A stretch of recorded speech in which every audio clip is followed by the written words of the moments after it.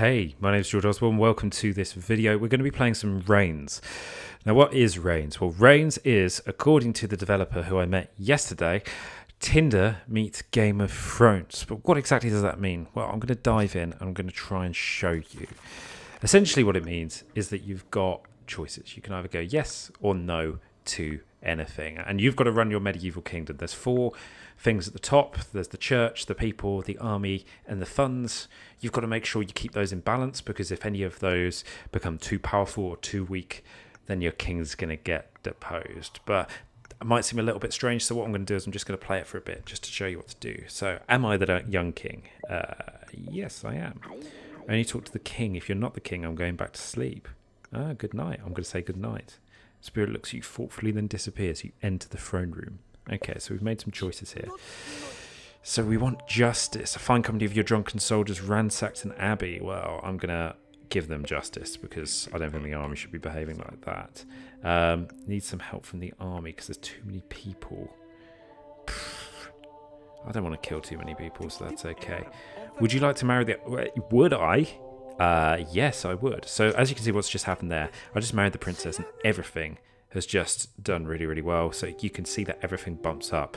And if you want to try and make your decision more effectively, then you can just hold as it's suggested to see what you can do. So the estuary of the river drop is a dangerous swamp for travelers. We should sanitize the whole area. So if you go no, that's going to affect the people. Whereas if you do yes, it's going to affect the currency and the people. So I'm going to go and do that, because I think it's the right thing to do. Beggars are invading the streets. Oh, I'm not going to put up with beggars. We're throwing them out. But we've managed to survive for 5 years, so that's good so far.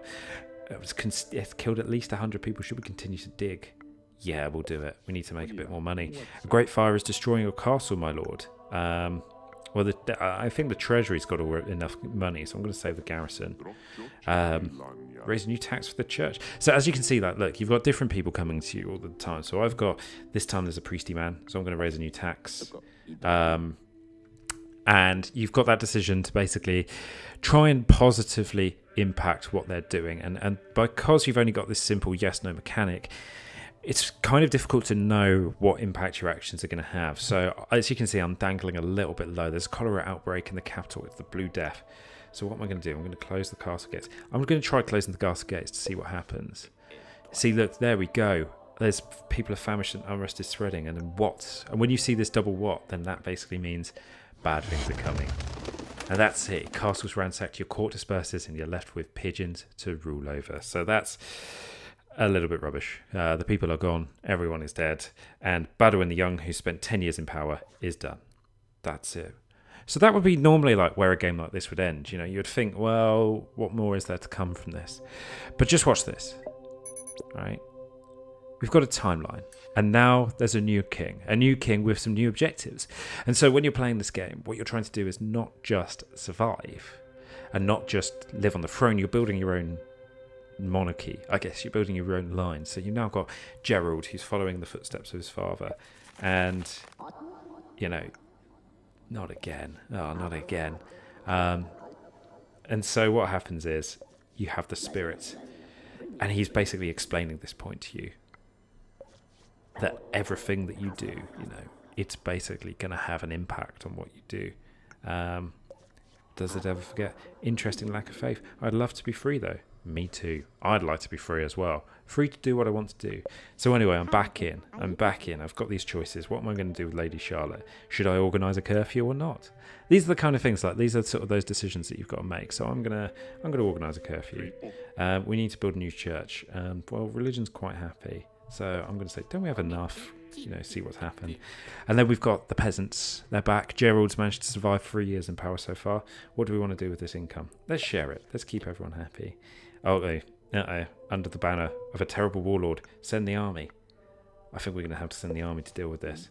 Your fortress is too weak. You see, this is it. You're presented with these challenges all the time, and it means that you can quickly progress through the game and sweep things.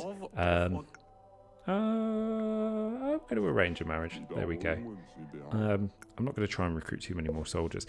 But I think what's really interesting, and I was talking to the developer about this, what they're trying to show with this it's the kind of the limitations of power. Like you might say, or you might feel like you've got lots of options, but actually when it comes down to it, you're coming down to yes no decisions. So like instead of being given these subtle options which can have a lot of impact, you're making these small decisions that could have a big impact, but they might not. You don't really know. So the message says islanders are menacing us, we should attack them before they attack us. No, we're not going to attack them. Okay, and then you've got to make these hard decisions. I can't help the people. Oh no. Helping people out. Oh no, merchants and nobility own everything. Oh, we've been forced into exile. That's a shame. So that's another king who's only lasted 11 years. But my story is evolving. And I think what's made Reigns really good, so this is the first time that I've played it, as you can obviously see on my device. I've started afresh. I've started from basically, a new starting point. But when I was playing it yesterday, I was getting to see how, hundreds of years play out, how loads of different people come in, and just how the game just goes and heads out and evolves. And I think what's really interesting is the way that you get this sense of story. So, one person's corrupted by the oligarchy so far, the other person's let the people down. What's going to happen with King Harry? Is King Harry going to be a more benevolent king? Well, let's do this final one, and we'll see how it goes. So, build a school in the capital for the enlightenment of the people. Lol, school? Yeah, right. No way. And the Queen of the South is offering you 40 books. No, I don't want books. Oh, a ship has been quarantined. It may be the plague. Shall we quarantine the whole port? So what I want to do here is I want to be a despot who is not particularly concerned with the literature or the advancement of his people, but will be ruling with hopefully an iron fist. So shall we quarantine the port? No, we won't do that. No other ships presented with the disease. We're safe. Let's do business again. Yay! There's been a massive breakout from the prison. Yeah, we need to do a search party. We're not going to let the people get away with that. The East and the South coordinate attack against the kingdom. Should we ask the West for help? Yes, we're going to have to ask for help to keep ourselves going. A convent of nuns has started meowing like cats. It's spread into the villages. General? Why would I care? Oh, why do I care? Oh, right, no, I can't deal with that, I'm afraid. You send the army to stop the nun-meowing churches. The church is embarrassed but approves. Nice. You need to stop those nuns before they start meowing. It's just too weird. Oh. Following the dog. Uh-oh. Uh-oh. I'm going into the caravan. A king and no one. A king. In front of him lay ruins. At the end of all things, the islander will play his role. Oh, and look, that's it. That's something else that happens. So that when you end up doing something well, you end up getting new cards. So let's keep on going. There'll be 600 gold pieces. Nah, you're a crook. Conduct a mass to the memory of your father. Yes. Nice one, Dad. Yeah, I'll do that. Everyone gets happy on that. Your wife is secretly in love with someone else. Who? Would you like to play? Oh, you see, this is it. This is what's interesting. I've not ever received this. So my slightly maniacal guy is now like, what's going on with this guy? Is he being cheated on? Let's start with a small bit. I don't want to ruin you. Okay, I'll play this. I'll play your game. I'm pretty sure I won. Show me. Goblet revealing 2 dice. No, I don't want to play with you again. The peasants are revolting. A large group of people are ransacking the capital. Your army is over. Yeah, we're reinforcing the army. Oh, so what impact will it have? Yes, let's have a peace treaty. A village in the south is encouraging polygamy. Send the army. We're going to deal with the army. That's it. That's the obvious choice. I don't know if you maybe wanted to send the church. That could also have been the obvious choice. I'm not sure. A good doctor just saved the life of my nephew. He's a bit magician. He's here now. Oh, let him in, because that's one of the achievements. Recruit the doctor. I'm a doctor, alchemist, poisoner. I can handle life for you, or death occasionally. Ah, so this is it. So the more people you get to your retinue, the more that you can basically keep yourself alive, the more successful you can do it. What are the options? We could appoint Sir Godfrey to govern that region and make him pay for the privilege. Oh, interesting, because Master Arrington's giving me an idea. Yes, I'll let him pay for the privilege. What am I going to do? Be strong, be fair. Be strong, be fair. Be strong. Be strong. The mountainous region is now corrupt as well as unruly. Ah, that was quick. Oh dear. Large horde of half bandits. Should I send the army? Yes, we have a fairly strong army. Tell me where the bandits' treasure is. Yes. Oh, rubbish. The river drop is dry again. You see, this is it. This is really good fun. This is really interesting. I don't know if you're getting it by coming across, but I'm really invested in these decisions. Yeah, we should build a dam. The Vikings to access to water.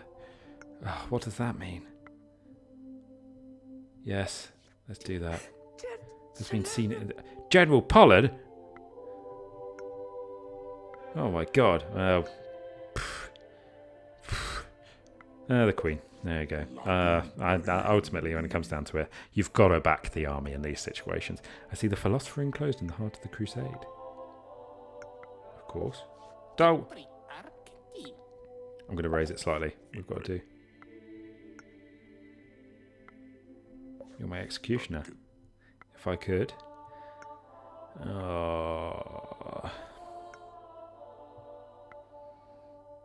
Oh, what do I do? Alright, I'm going to let him do that. Oh, I've managed to survive for 20 years. This is a new record. Heard strange noises in the castle last night. We should have more guards patrolling. No, we can't really afford that, can we? I could be the executioner. Doctor, what are you talking about? To test exotic new poisons, I can pay. Yeah, sure, why not? Oh, dear. Oh, dear. Oh, jeez. Damn it! Damn you, Doctor. Damn you to heck. But still, Harry the Old. There we go. You see, not only did I survive, I survived a lot longer. And so William is the next king. Long live the king. I mean, this does genuinely feel quite Game of Thronesy, you know. And it's that sort of brilliant moment where you're kind of like, oh, and you get to look at all of these objectives and see how well you've survived. And yeah, it does feel like it. And you can actually start role-playing as a character, which I think is really impressive. And you can start pretending that your king behaves in a certain way and see how that plays out. And it's all with yes-no decisions. And I mean, I love the style of it as well. Reigns is looking, as you can see, fantastic. And it's interesting. And it's not just out on mobile, though it's going to be out on iOS and Android next week. It's also going to be out on Steam, so you PC players can play it as well. And in general, I'd recommend that when it comes out on the 11th of August, I'd recommend giving it a go, because this is a very, very interesting little game. And for any of you who are history buffs, Game of Thrones fans, or just someone who just enjoys watching as their kingdom steadily falls apart, then this is going to be a great game for you. All right, see you later, guys.